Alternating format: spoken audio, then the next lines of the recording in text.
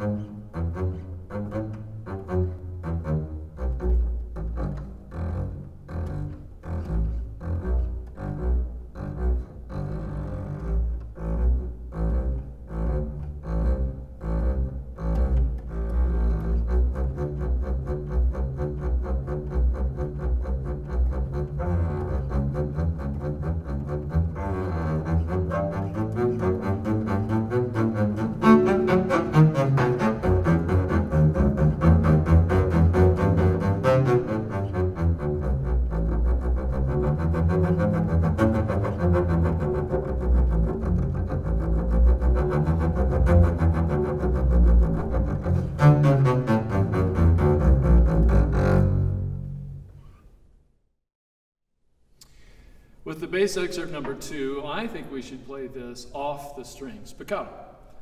In the 9th measure of 55, we go into hemiola. In other words, all of a sudden it sounds like we've gone into 3/4 as opposed to the 6/8 meter that we've been playing in before. There we also have these quick switches between pizzicato and arco, and I would recommend that you do pizzicato still holding the bow as if you're playing arco. So here we go. 1, 2.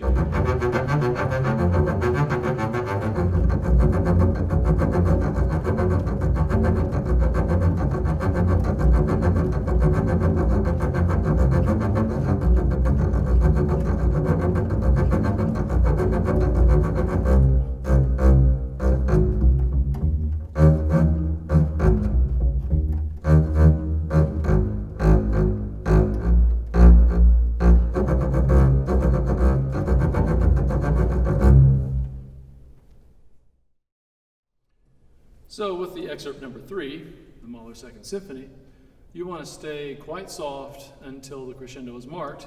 Then you get really loud. And it's also very important to keep the triplets in the same tempo as everything else. So here we go. 3, 4.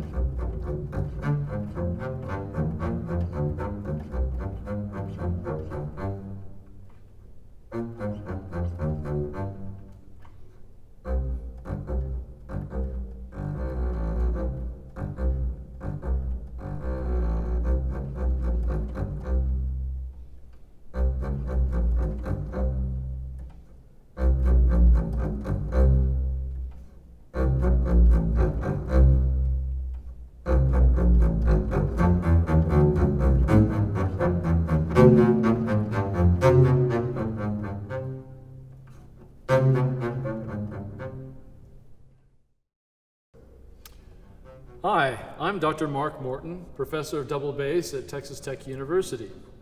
If you'd like to see more double bass content, subscribe to my YouTube channel and visit markmortonbass.com.